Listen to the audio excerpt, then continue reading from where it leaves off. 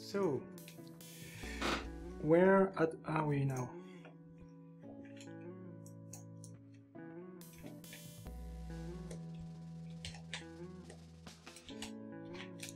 So I created a bit of background, mostly plants and some rocks. Very simple shapes. So yeah, usually for rocks and for anything that is for all sorts of designs in general, what I like to do is to create a base element, a base shape, like a base rock, a base blade of grass, and just use that element and try to deform it in various ways so it brings enough chaos and diversity, so the background element still looks interesting. But in the meantime, by doing this, it allows me to create a common base form language that gives some sort of unity to the elements. So because the rocks in the background, they are all the same base shape, you see it brings that kind of uniformity. And same thing for the strand of grass. So I try to play with the light and shadow patterns to organize my strands, my blade of grass in the background, so they will flow along with the composition. So here I created a shadow pattern in the background. So this way I could have this umbrella to detach against this background. So maybe, I don't know, I could have like some dark greens. And what is going to happen, because this is grass, even though it's going to be a blown up version of a grass, so it's going to be like very thick, we're still going to have some subsurface scattering occurring in this material. So I already have this idea that this would be a shadow, but with some subsurface scattering, so a lot of saturation and some interesting dark greens. Maybe this umbrella could be a red, I don't know, or just a white umbrella, I don't know. I'll have to try that later in the composition. Here I wanted this strand of grass to be in the opposite direction, so they flow following the same curve, but they still have like this break in the diagonal direction. So this one are flowing in this direction, but still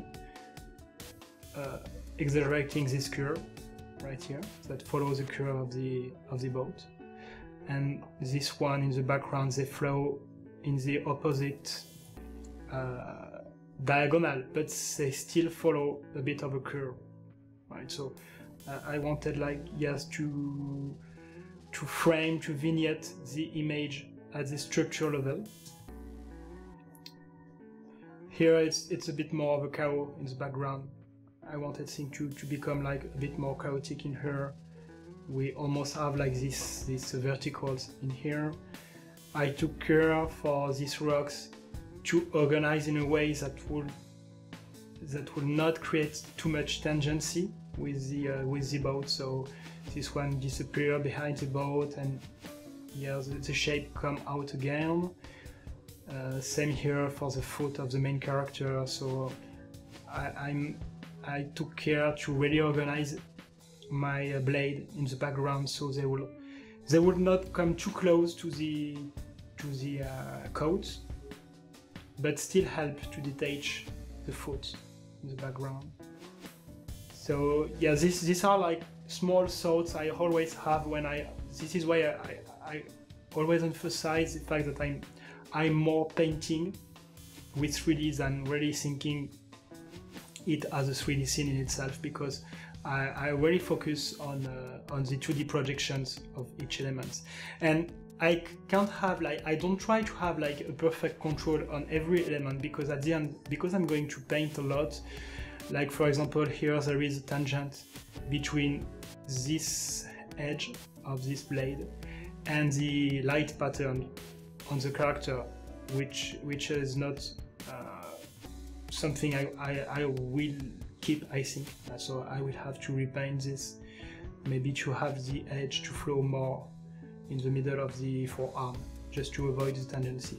Because when there is like tangency in a tangent, I don't know if the word is tangent or tangent, maybe tangent. When there is a graphical tangent, it tends to create what we call a graphical node, which is at the abstract level a high density of details that flow toward the same point. So here, this shape of the light pattern on the arm and this shape in the background, it creates a center of interest which is not desirable at this place. So I have to fix that. And I also try to keep in mind that I will organize my values using local colors and using atmospheric perspective to really help detach all of the elements I had in the first place. So I will really make sure that these silhouettes all read properly, but only when I will do that only when I will be in Photoshop, because it's easier to fix. I don't want to lose time to try to fix my materials right now. So I really love the idea to use this 50% gray diffuse material to think about the structure of the composition. So I really think in terms of shadow, light, edges, shapes. But this is only a structure. I mean, everything at the composition level will really start to make sense in Photoshop when I will really work on values and colors.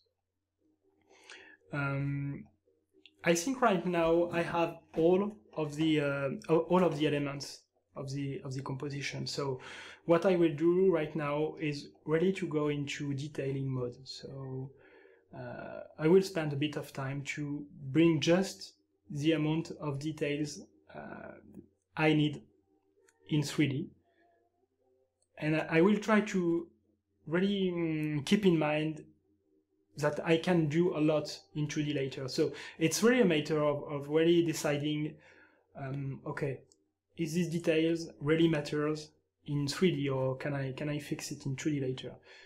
Some details are really interesting to add in 3D. They really makes me gain a lot of time. So it's a fine line to find between 2D and 3D, and it's mostly a matter of knowing where I am the most efficient and what do I enjoy the most. So there is only so far where I enjoy adding details in 3D, and at some point it starts to become boring and frustrating. So when I reach that point where I start to not enjoy adding detail in 3D, I try to move in Photoshop.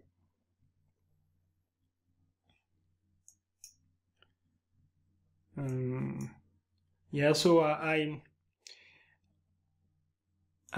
flattened the water a bit, and I started to just add some rocks and change the depth of the ground under the water plane, because the way Keyshot reacts to the liquid materials, it's really a fantastic material in Keyshot. It renders quite fast, I believe, compared to other shaders in other rendering engine, and still you can really figure out some sort of realistic lighting effects, and when the depths become very thin, we have like lighter values, less saturated, that move towards the color of the light.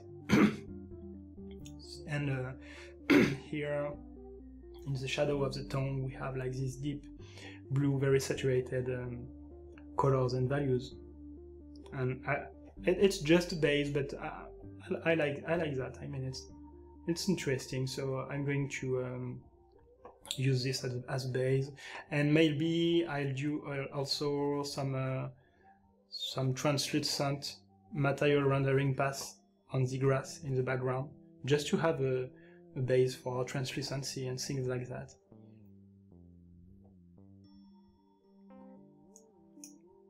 Okay, so now I'm going to move into the detailing stage. Well, it's not a tutorial about ZBrush, but you've seen me using for the grace two different type of approach. I've been using fiber mesh for the broad general blade grace, just to fill the background, and in the foreground, when I wanted to be really able to organize my shapes in a specific direction for composition purposes, I've been using a sphere that I sculpted just to have one strand of a grass, one blade of grass that I could really move in space with a move brush the direction I wanted. It's all very, very basic ZBrush stuff. I'm not a good ZBrush sculptor, and I try to only use like the very basic features to tell my story. So I don't want to get caught into like too specific detailing techniques and tricks. So I believe any of the technique I've used right now in ZBrush, you can use it in any 3D software if you are more of a Blender or Modo user. I don't think there is any specific feature I used in ZBrush that you can't reproduce in another 3D package.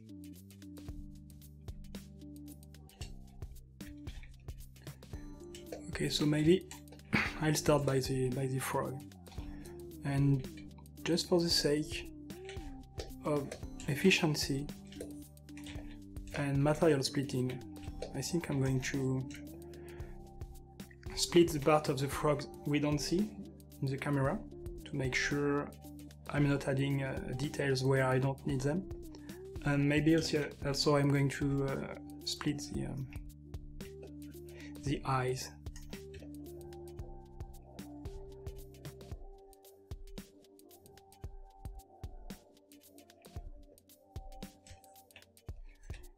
Separate them to have them as a separate mesh, so I can manage the proper level of details if I need to subdivide them, and I will need to subdivide to add more details.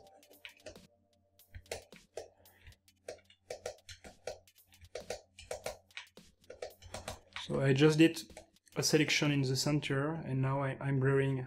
I'm basically blurring and sharpening the mask to try to select only the eye. So a bit of blur, sharpen. Okay, now I see that I start to blur in the outside ring. So I think I have like a good selection. So Ctrl W to create a separate polygroup. Right, and now I can just isolate the eyes and split. Before splitting, I'll have to remove my subdivision level. Set tool, split hidden. Yeah. Okay, so next step, I want to isolate only the part of the frog I will need for detailing purpose. So maybe I'm going to be just a bit to select a bit wider just to stay safe. Like I'm going to isolate only the front of the toad. Ctrl W. Let's see what we have. I'm going to send this. Yeah, I think it's fine like that. So let's split hidden.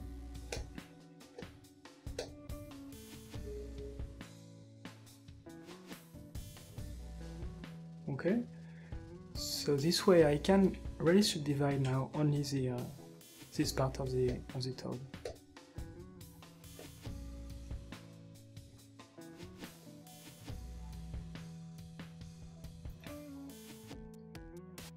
And to avoid what just happened, I'm going to remove the smoothing, and I'll do the smoothing by hand. It's going to be easier that way.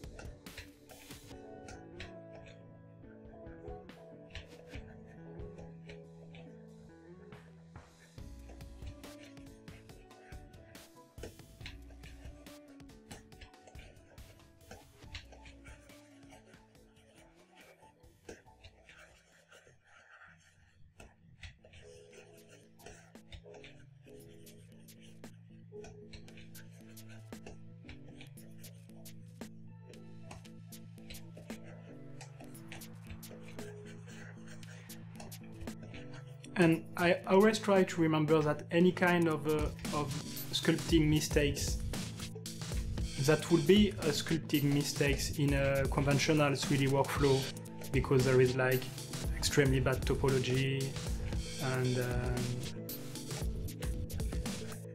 yeah, overlapping polygons and so on. I try to keep in mind that for me it's 3 details. Each time I'm making a sculpting mistake, it helped me to gain a more organic feel to the result. Okay, so I'm not going to see this arm, so I'm going to ignore the left arm, just smoothing a bit under its belly because I know it's going to be seen. Okay. Let's see.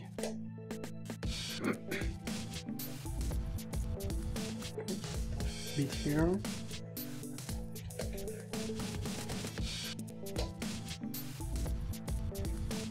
Fine.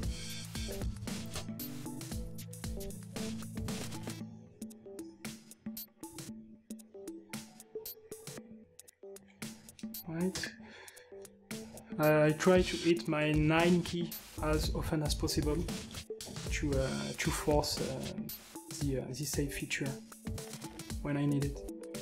So now there is like some overlapping mesh occurring, and that's because for some reason it decided to add back. This is a bug that happens quite often in the brush. When you do Ctrl Z, it actually gets back to the state of the mesh before the splitting, so it's a bit annoying. I have again to delete my lower geometry and remove the hidden part of the geometry. Okay.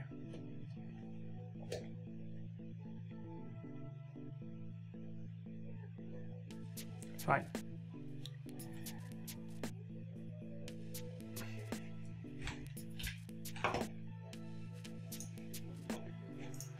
So, I'm looking at my ref, trying to decide which type of details I'm going to add. So, I really like all this small bump on the toad in here. I think it's really interesting because it could almost look like a wet rock texture. So this is what I will try to go for, to exaggerate this bumping in a rock-like manner, and using a wet material coat on top of it to suggest that there is obviously some wet on top of the material. I added these elements in my ref folder because I thought it could be a nice inspiration for some flowers, but right now I'm not sure that any flowers will bring anything in the composition right now, apart from adding too much noise, too much unwanted information, so I have to see if I need some or not.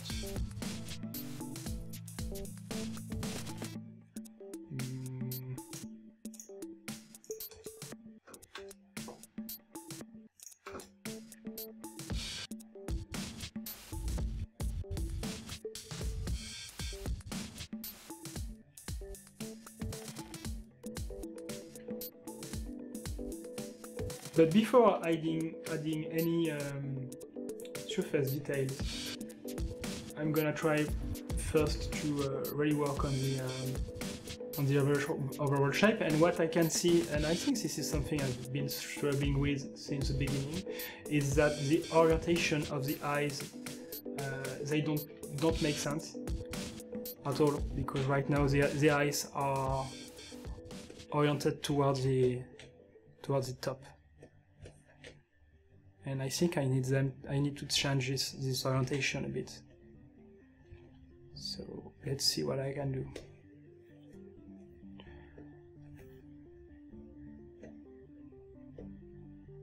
Okay, so I'm reconstructing the subdivision level here.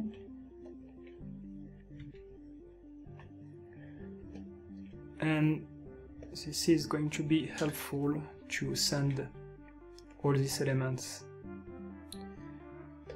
to the plugin, to the Transpose Master plugin.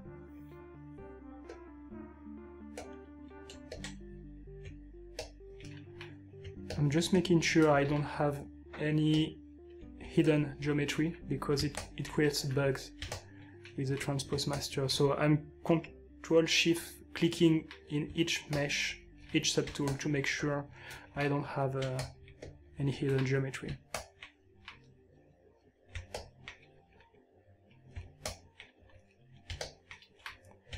And this is something that is annoying. I've been lazy since ZBrush 4R7 P1. After that, I never updated my version to P2 and P3. So maybe this is a bug that has been solved in a recent version of ZBrush. And I know ZBrush 4R8 just went out. But I don't feel I really need any of these new features right now, so I will wait before updating. Okay, I think it's fine. Back up again. And T-pose mesh.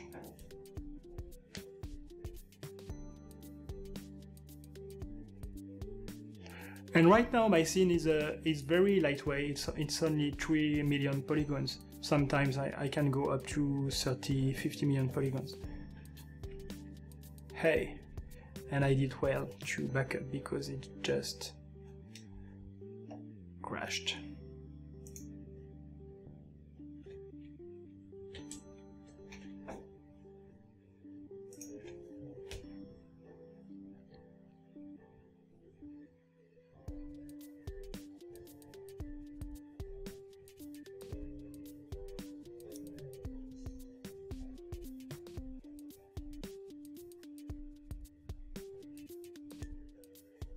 Sorry. I think ZBrush is trying to read the crashed information from the disk, so it takes a bit of time. But as I did a backup just before trying this, I'm going to load my latest quick save. Should be good. And really trying to have a bug. Can I say that?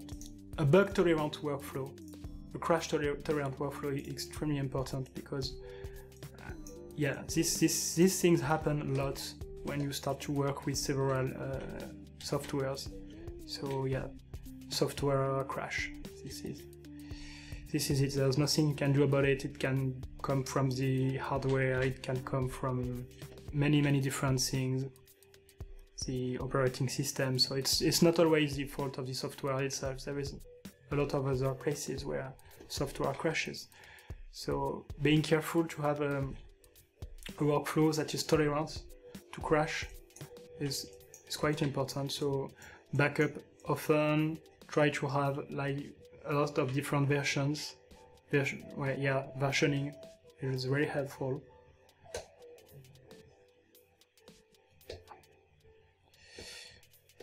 Shot. I'm going to lose my materials by the way, so I have to open my latest version again. Save my water materials. I don't want to set it all again, so I'm going to call it like Caribbean water. Caribbean water. I believe it's like that. Save it to library into liquids. Here it is. So now I can send again.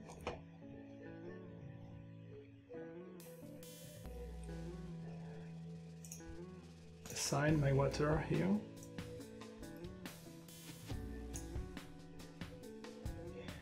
And reset these materials to my default, which is diffuse 50% gray. Okay, that's fine. So let's try this again. Maybe this time I'm going to isolate. I think I cleaned my scene. Yeah, I took care to clean my scene because there is like something really annoying in ZBrush is that you can't really remember the state of visible and invisible subtools. So if you start to have like too much unwanted subtools and you by mistake you do just this, like click on this icon when it's selected, it's going to lose all the states. So you're going to lose which subtools were enabled and not enabled. So I'm going to enable just these two subtools. This is all I need. See plugin, transpose master, T-pose mesh. Okay, and now let's try to tweak these eyes to match a little better my reference. And also I think the shape is going to be more interesting like that.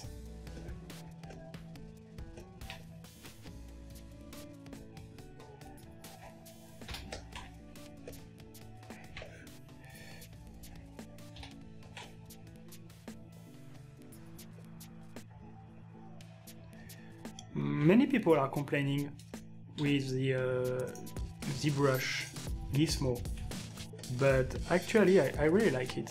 I find it's like super intuitive, and I really love this gizmo.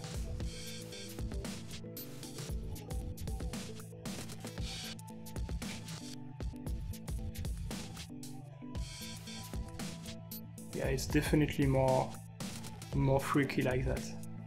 And I have to fix like this curve here probably, but let's try to do the same on the other side.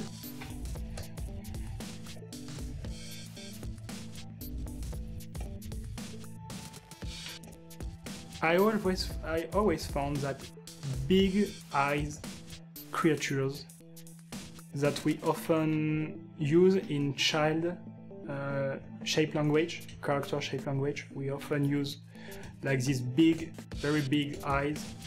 I always found it was like super creepy. For me, it's very creepy.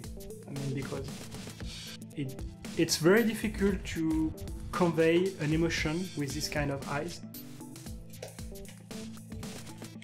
They look like always, for me, these eyes looks like eager, convoiting, a bit pervert, I guess. Why this toad is looking at me like that? I mean, what do he want?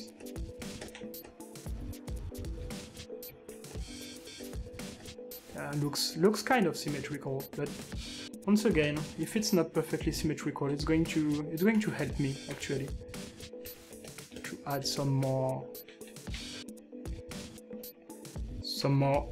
organic feel to this character, so I don't care too much.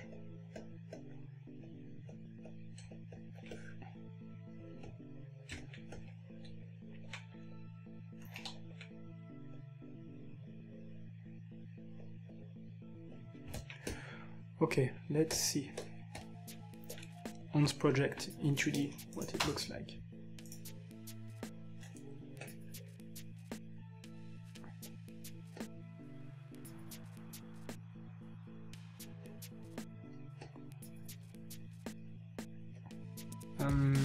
Yeah, there is something strange now. I don't know.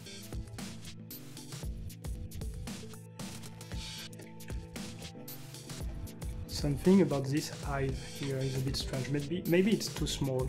I don't know. try to upsize it a bit. Because sometimes what looks right in the brush doesn't look right at all under a 3D camera. So, because I'm mostly painting with 3D, I often cheat with the initial 3D to make things really look right in 2D.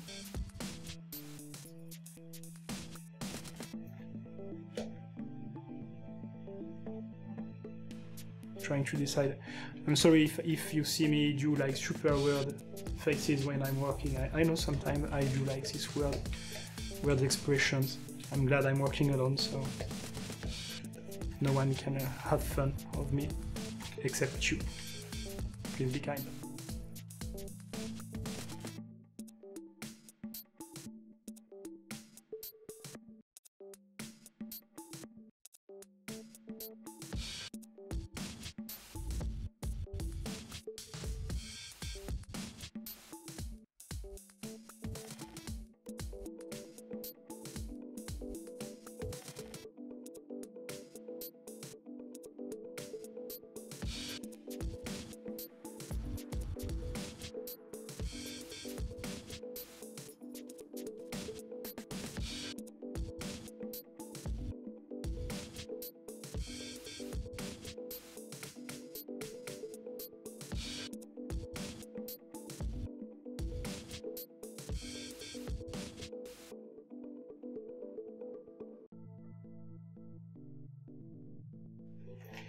Yeah, something I noticed in the shape of the toad is like this little ridge on the nose, which look really, I think, really nice in the shape of the creature. So I want to see if it's going to look nice on this project and my camera or not, because it might not. It might not look good at all.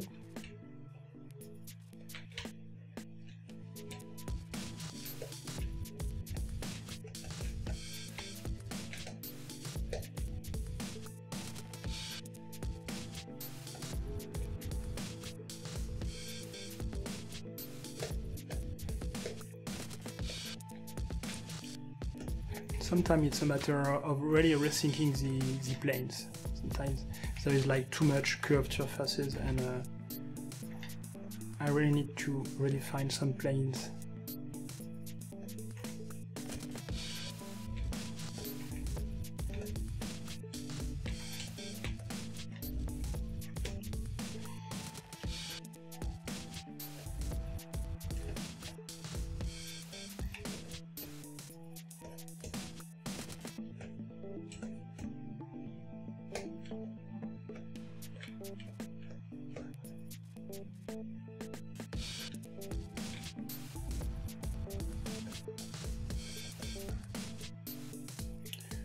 Trying to fix the symmetry a bit.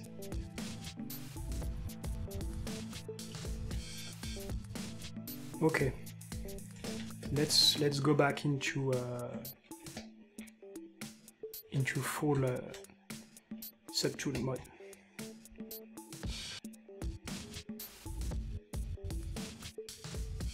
Okay, cool.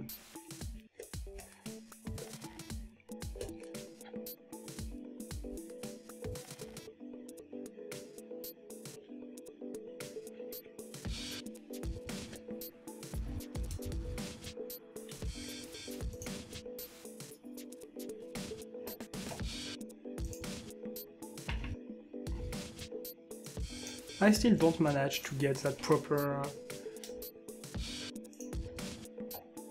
I think my shape really sucks.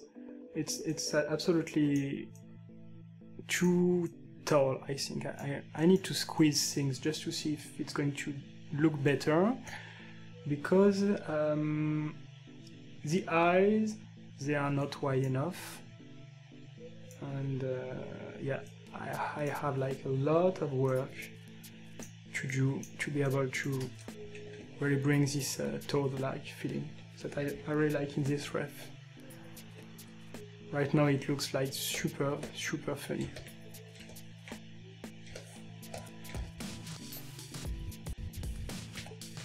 And I'm going to do something also right now because it's going to make my life easier, I believe.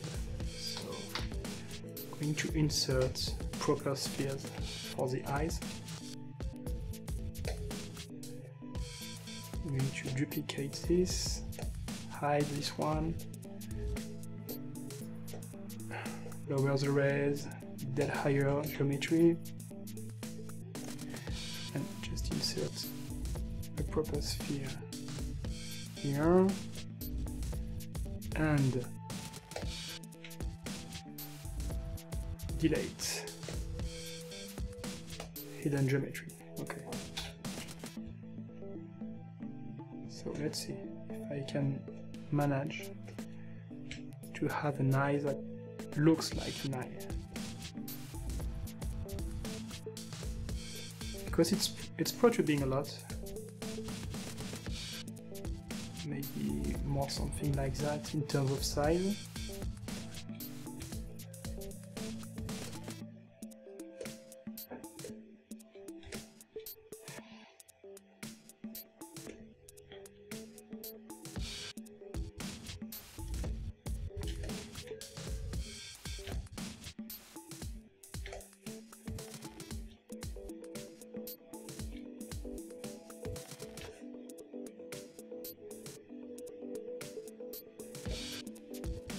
Okay, let's see.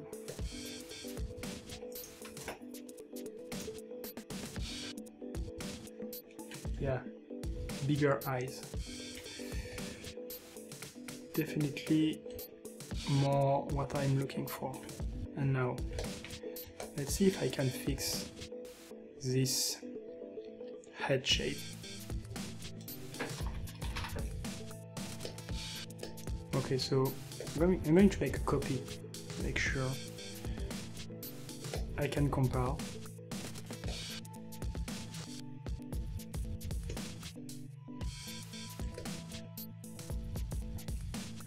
So basically, how could I fix that? I'm trying to think out loud to explain what is going on in my mind.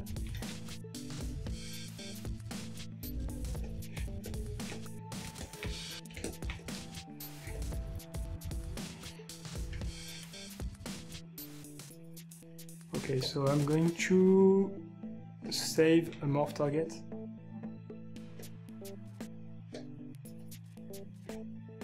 And now I will try to flatten this part of the head like logs and use the morph brush. Morph.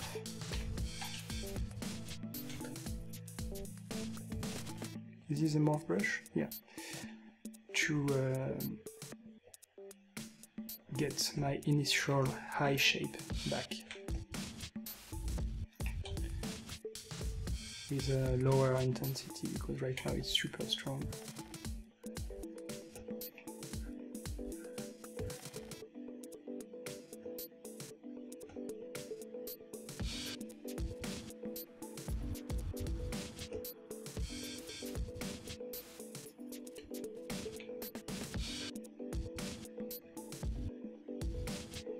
I'm carefully bringing back at least the socket position in space.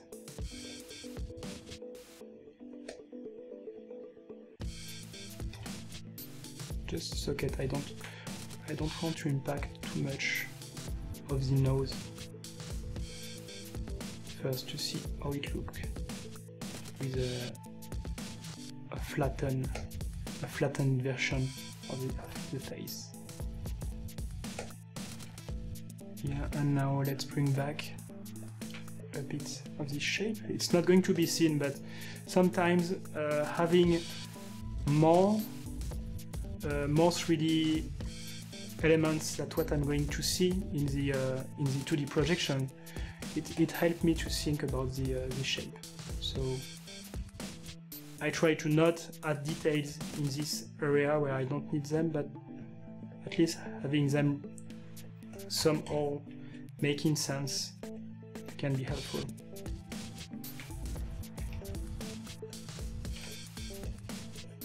bringing back a bit of this ridge on each side of the nose. I believe there is like this sort of ridge. Okay, let's see what it looks like.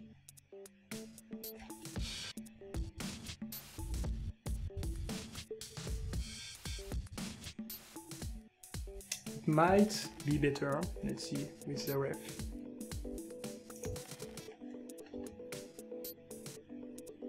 Yeah, I think right now what I'm fighting is this initial idea I had to make it look a bit like a giant bulldog, which is going against the natural shape of the mouth of the frog that tends to go down a bit and be flattened on the front. But I think the ref version works far better, so I'll do my best to try to match that instead of this initial idea, just to see. I stored a morph target anyway, so I can go back to the initial shape whenever I want, thanks to the morph target.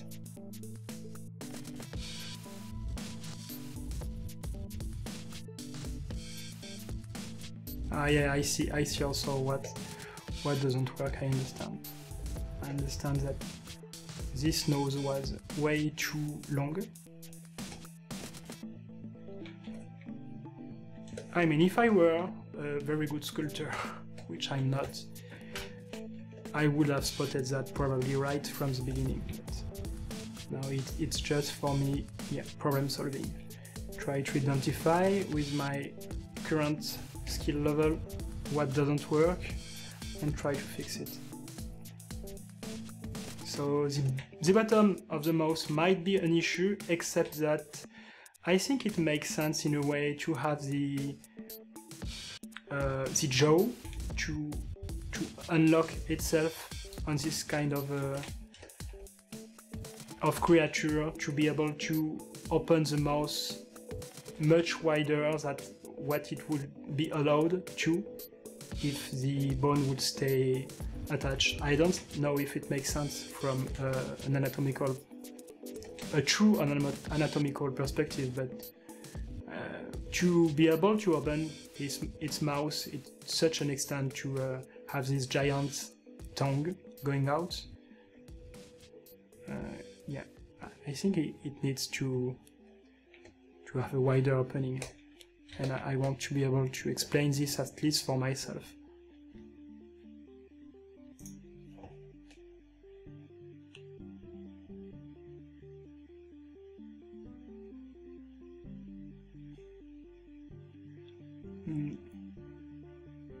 Sometimes I believe I'm trying to mimic the expression of some characters, so it might look odd. Like I try to have these wide eyes, like the toad.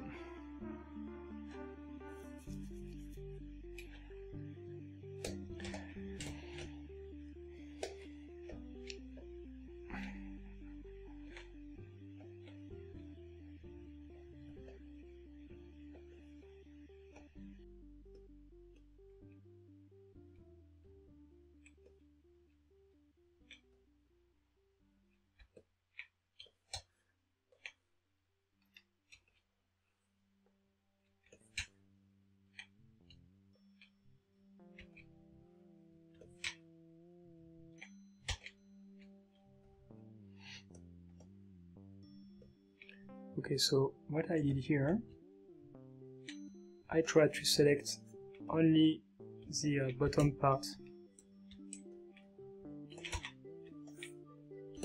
of the lips, just to see if I can flatten things a bit more.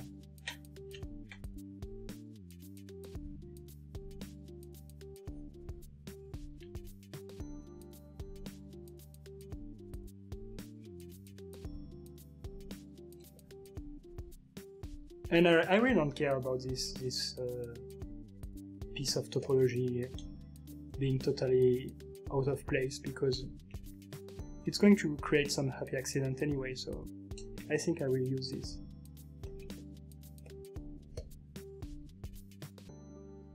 Let's see.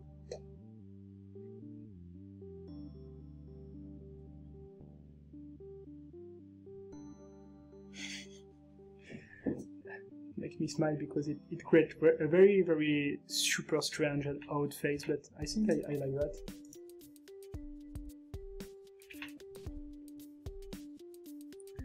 Kind of like that. So I will try to overemphasize the jaw here, just like it is right now on the ref.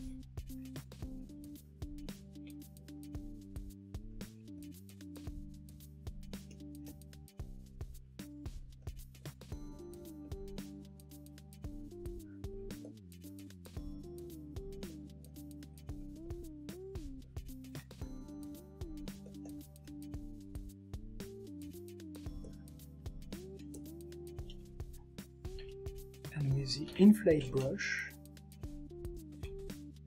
and inflate the bottom part, the bottom lip.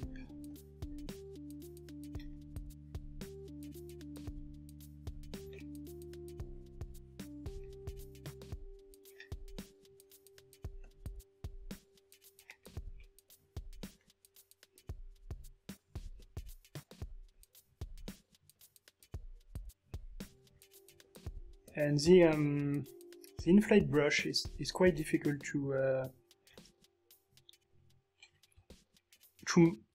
it's difficult with inflate brush to create a regular inflation if the bottom topology is not extremely regular also. So this is why it creates these odd bumps, but I'm going to use them and just emphasize these bumps.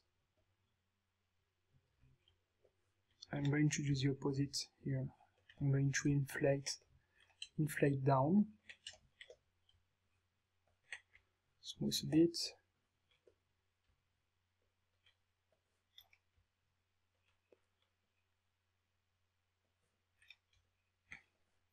and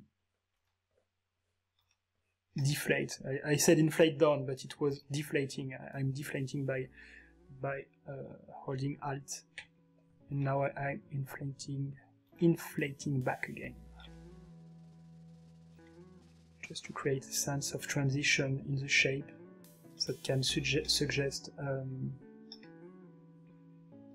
ellipse, even though in the ref it doesn't seem to have such a thing.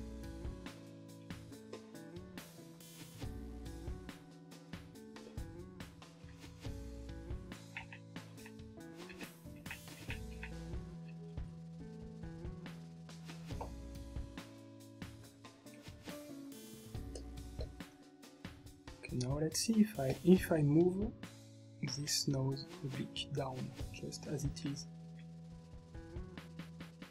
just like it seemed to be in the actual ref.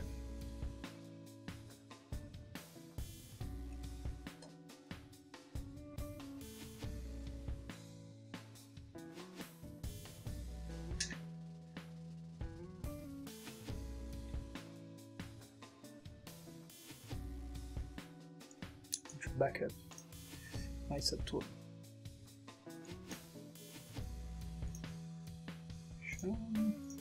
Version 10.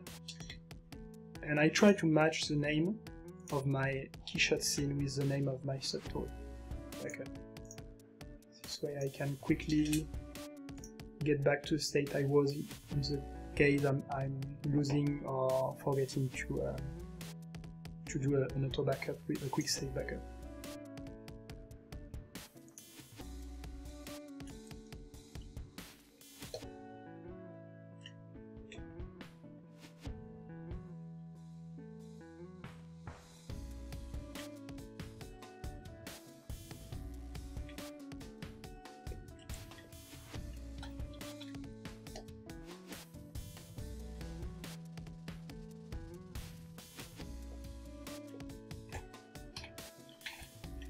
using my move topology brush, when I need to access a part of the topology that is very close to something else, I'm using this brush, which has an auto-masking by topology feature, so it doesn't impact the end, the forefoot, I should say. The forefeet, sorry.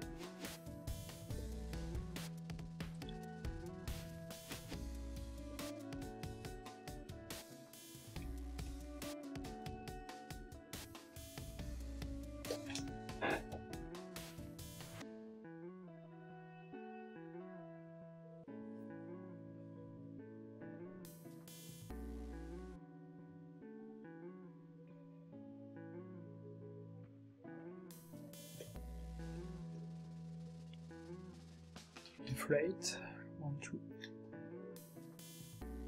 Get back to my level of details and inflate a bit the size of the arm here.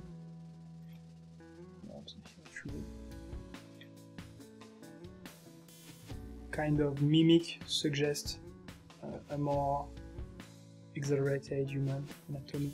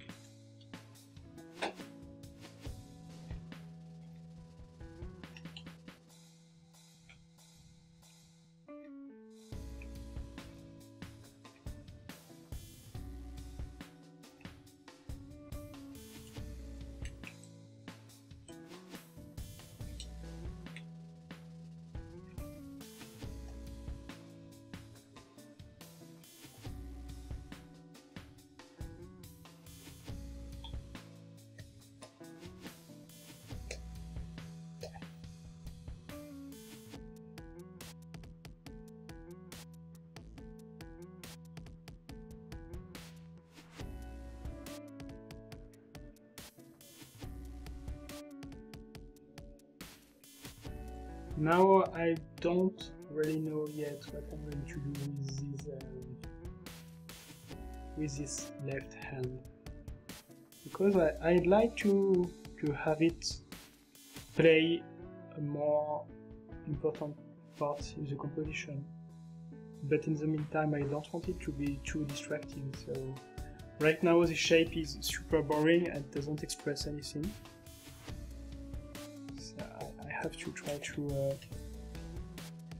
make it look more interesting, I guess. No. Let's take my move topology brush, get back to a lower level of details, and maybe try to, not know, suggest some knuckles.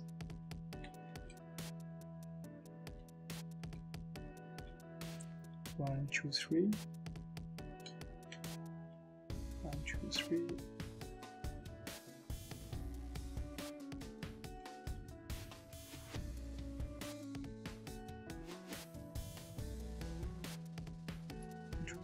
Now so it's 4 here. Let's go.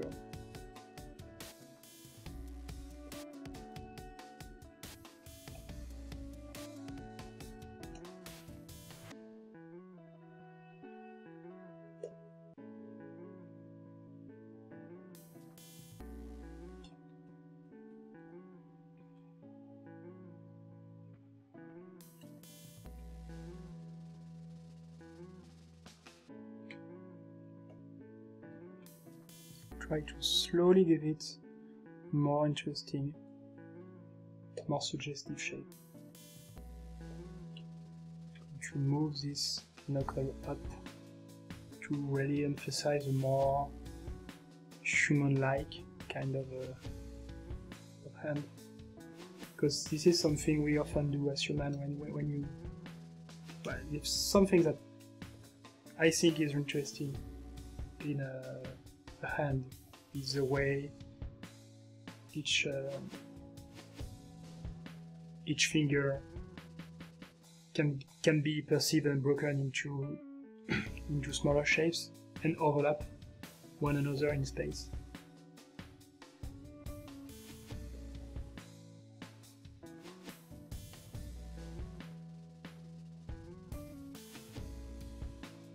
And also suggesting maybe more of a spreading of the hand. Like if the creature is ready to grab something.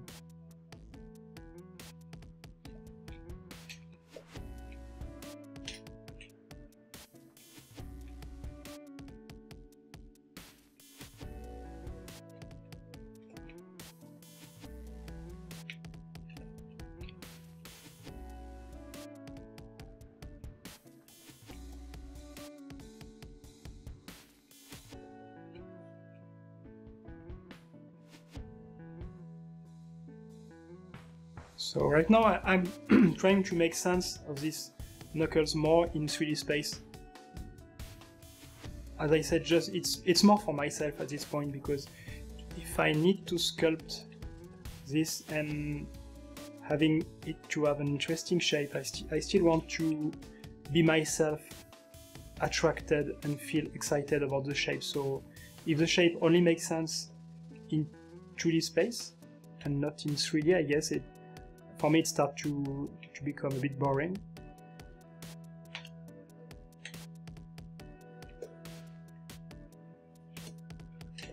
Okay, so right now I'm trying to create a mask.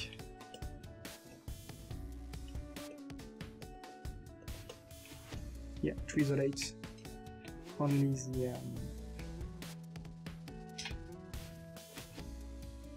the fingers, and maybe try to blow everything up a bit.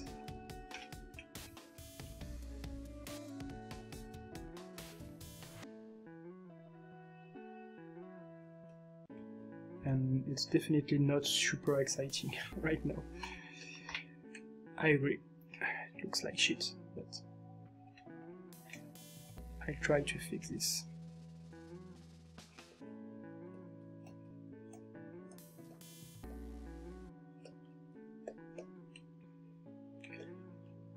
So if it were a more human-like feature, we will have like these landmarks here.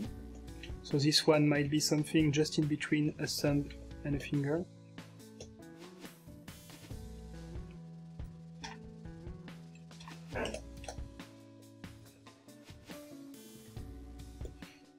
And when I need to get a bit more messy, I use a clay tube. The clay build-up, yeah, it's a bit like the clay tube. I really like this brush, it's cool.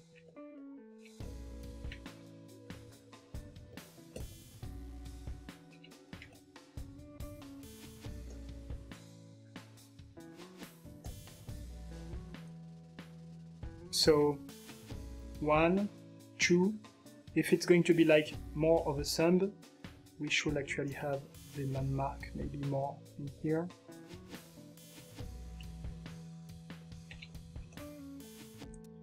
And maybe another one here.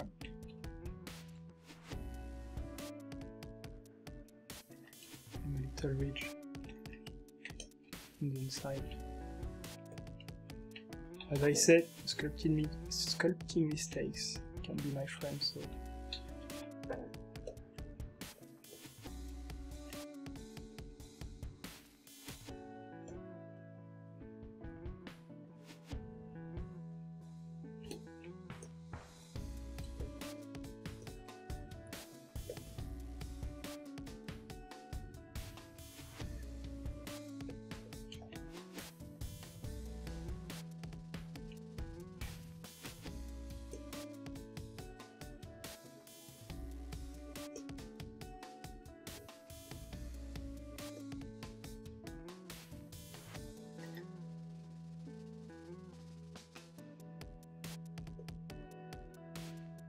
I think this one is enough for emphasized.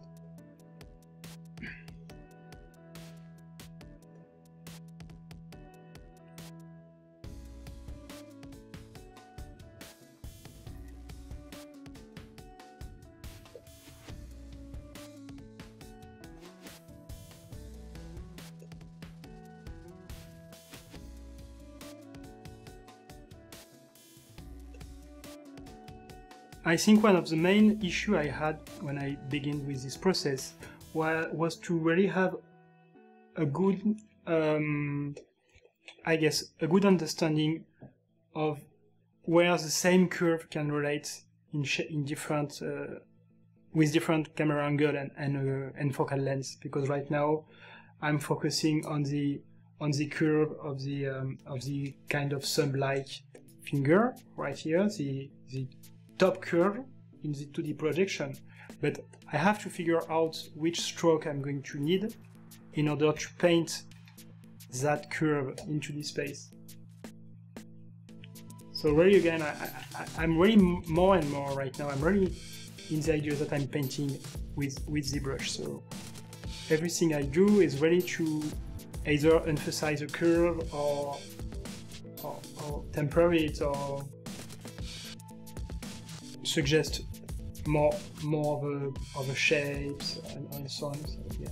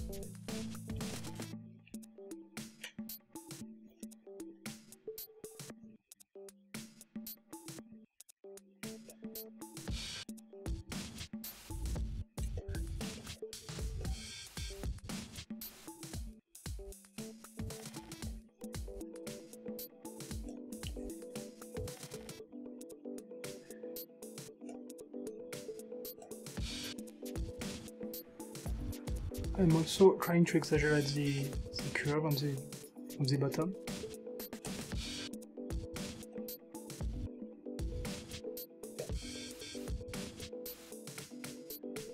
Okay, let's see that with everything how it looks like.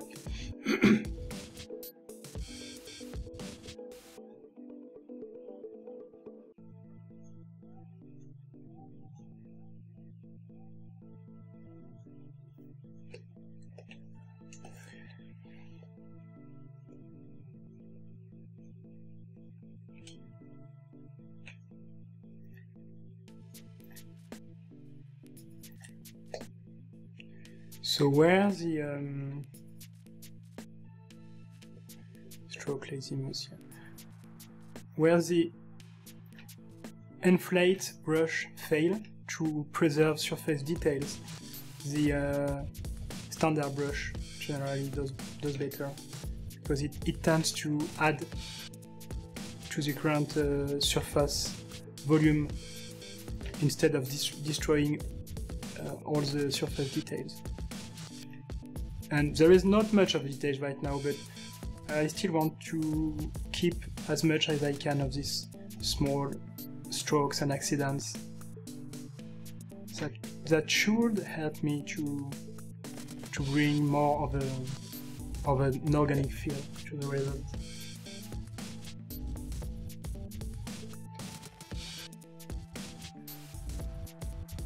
Yeah, I think I'm going to stop to mess around with this one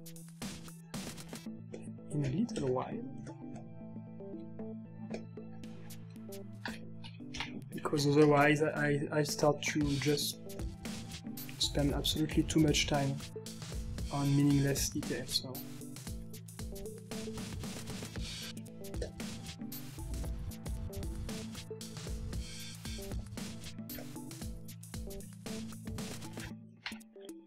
move topology, move this one a bit up.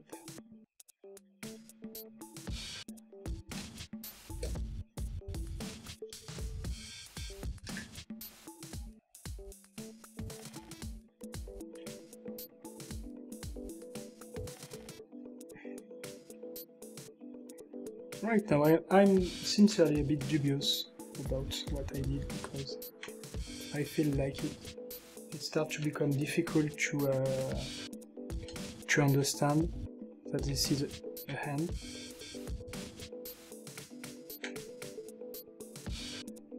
But it's by fixing mistakes that I generally end up having something more interesting. So.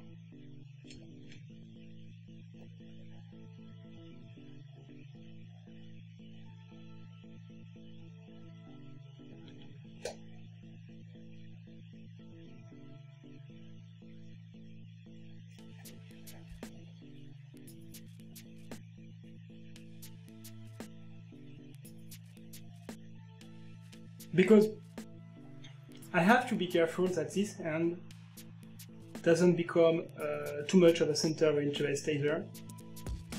So, I mean, I could go crazy. I create like this longer fingers, like with really a more twisted curve and ridges with more angles.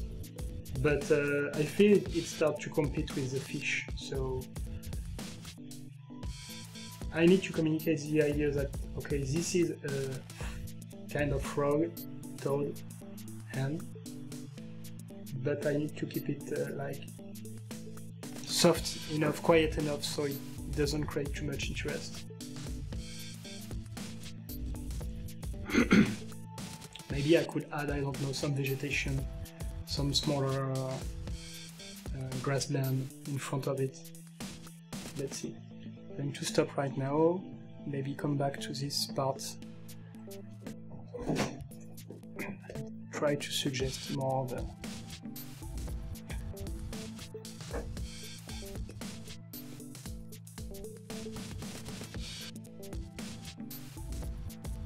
okay, I need a backup, so I think I'm going to delete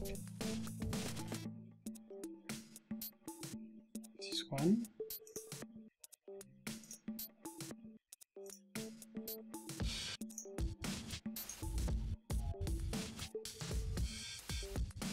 This way, I only have like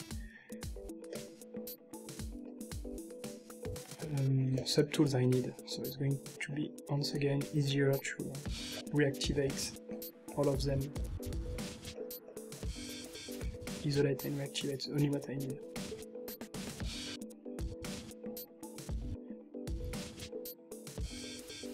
Okay. Trying to explain this socket. And I always keep in mind my initial idea, which is to make this toad look a bit monstrous. So, yeah, a bit of a...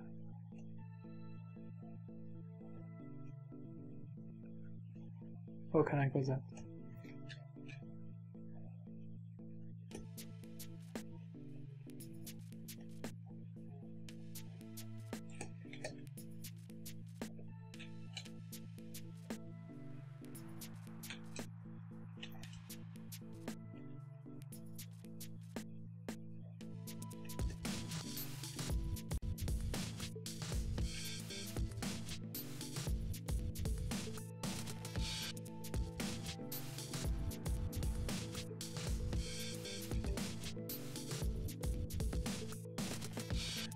Okay, let's see.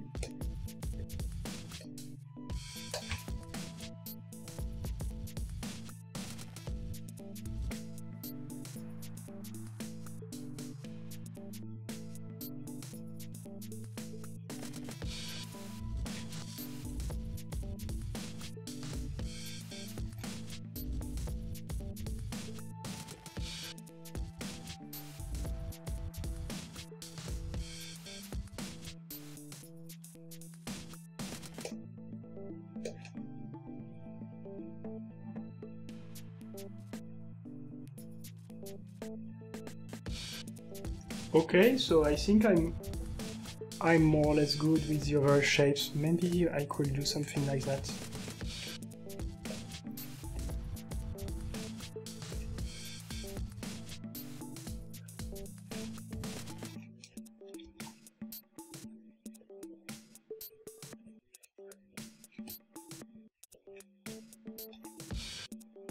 I don't know. I'm just trying to see if it's bringing something interesting or not. Suggests like there is like a lot of skin underneath, more than one we can see.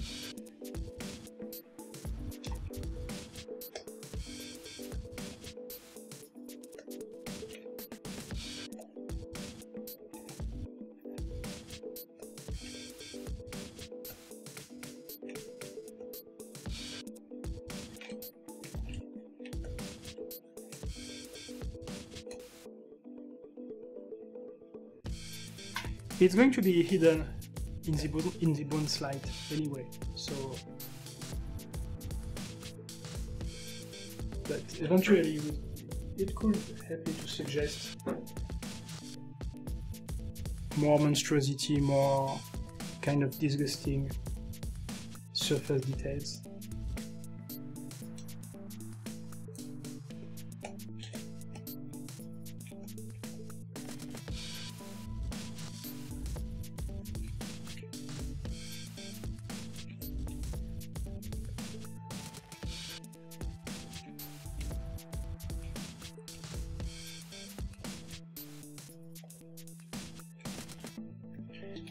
Pinch some of these details just to have them look a bit more natural.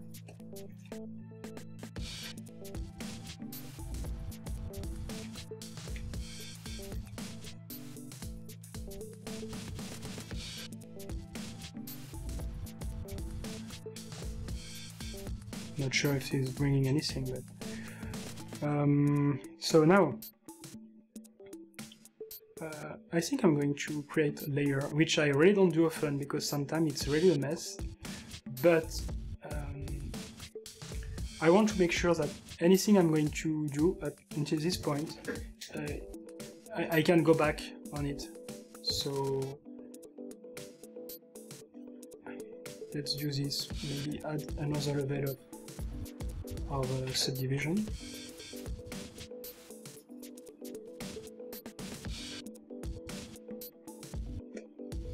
Create one layer,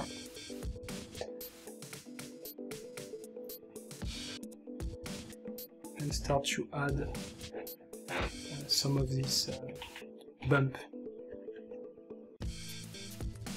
You can see in the red.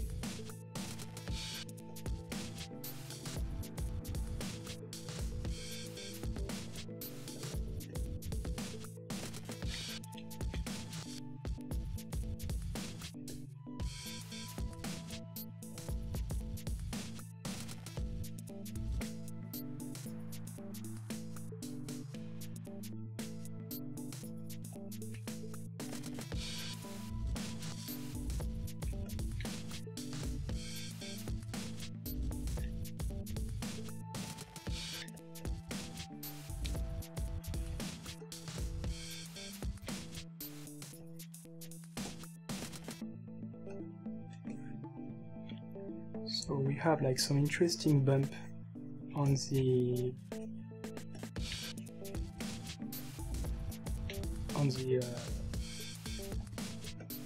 yes, on this part. Sorry. When I'm working, sometimes I just forgot the English names for things. But see what I mean. Hopefully.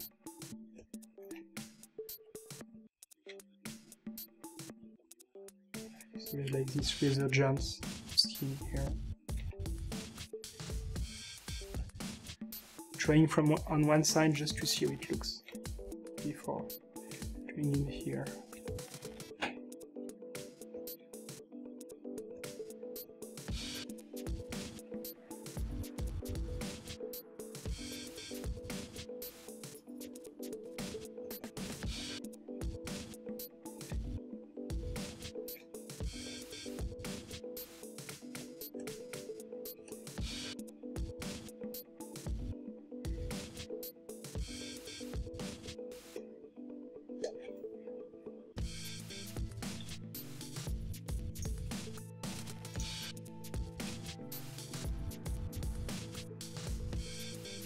So what I often do, in fact, and I forgot to do it right now, is instead of having just a flat texture. For my base material, I'm using an occlusion map. So generally I like to have like 15, it depends, 10, 15 for the black, and 55 just to compensate for the darker values in some places. So I'm going to move on to a flat materials just to set up to parameter my occlusion map, but I think right now it's not that bad. Sometimes with a bit more of a fall off to help isolate just the smaller details. Can be cool. Let's go for 10% just to have like slightly darker values in these places. Let's see. It helps. It often helps me to understand what happened in the image.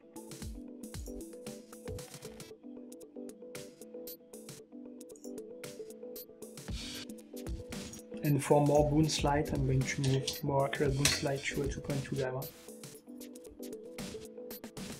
It might not be super obvious the difference, but the 2.2 gamma is something I'm used to from. I don't know if it works like that in Keyshots, but usually in a linear workflow, if you are a 3D guy, you know why I'm using this 2.2 gamma. Maybe it doesn't make sense in Keyshot. I don't know internally how it handles light with this sun and sky map. But when I want just more of the words, more bounce light, I would say. I forgot the technical word, but I usually play just with the gamma curve and the local color of the material. So if I'm darkening the local color or just moving my brightness back, it can help me to get more bounce light in the shadows.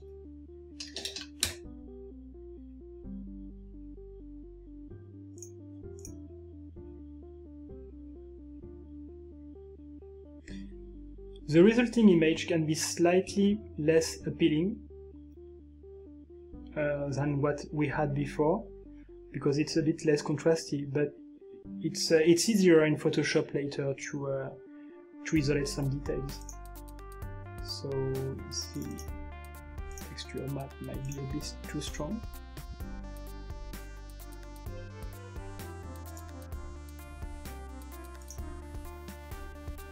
Yeah, because I changed the gamma, it's funny because it also changed the values.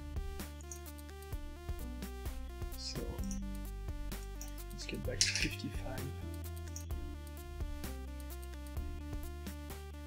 55, 15, and a gamma of 2.2. So now it's a bit easier to read the details I just added in the shadows area. It's mostly for myself to really see if it makes sense and if it's interesting to add these details.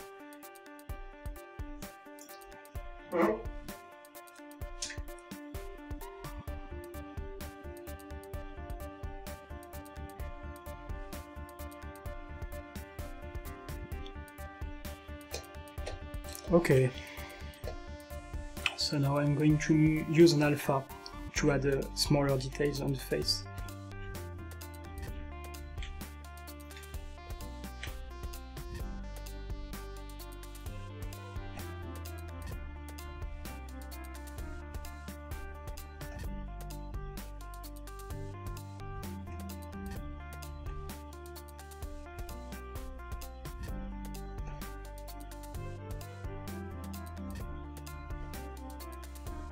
I want to try this to see if it's interesting or not.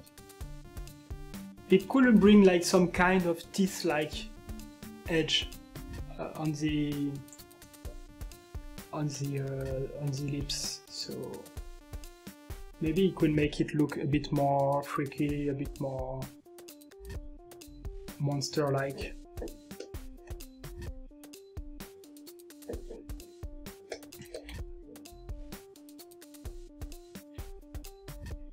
Geometry, I'm at the max for the subdivision.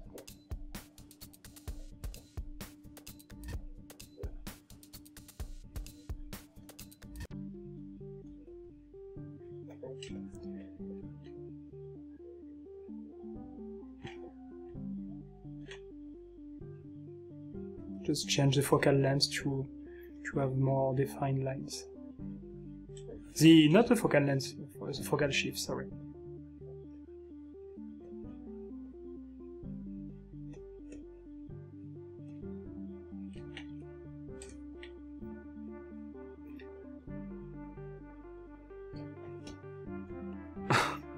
I always found these kind of patterns are because they look a bit like teeth when you start to add wrinkles in this direction, and they also look a bit like the fold patterns you can have on really old people.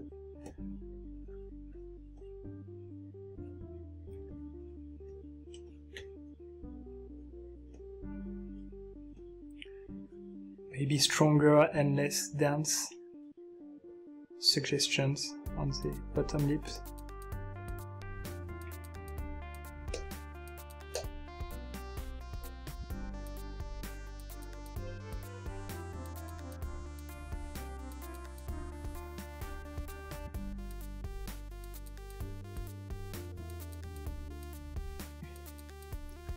I think I need to exaggerate this really on the bottom part to have an interesting silhouette. Right now, these bumps, they are seen more in this direction, so they don't really participate in the silhouette, so I want to bring more of this at the silhouette level.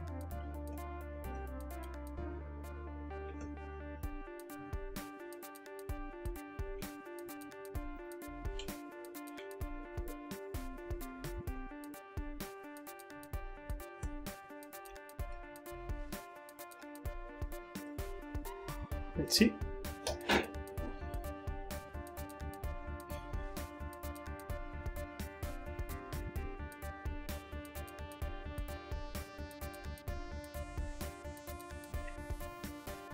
Okay, let's add a bigger bump just on these parts.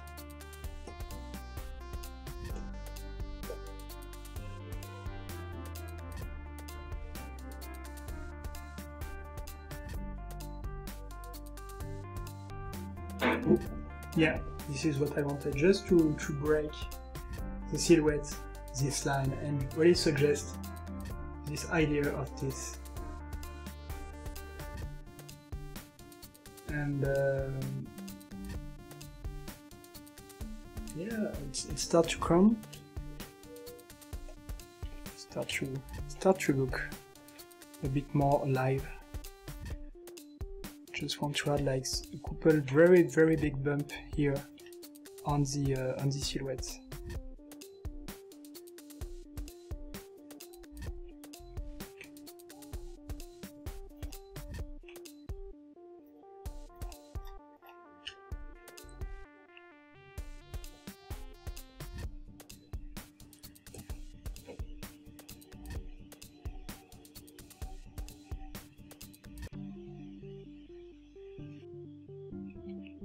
Right, so I'm trying to identify where is the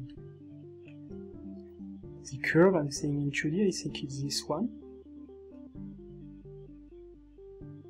To add like a couple bump here. Gotcha. Okay. A few bump, maybe a few bump in here too. Smooth first. Smooth and bump.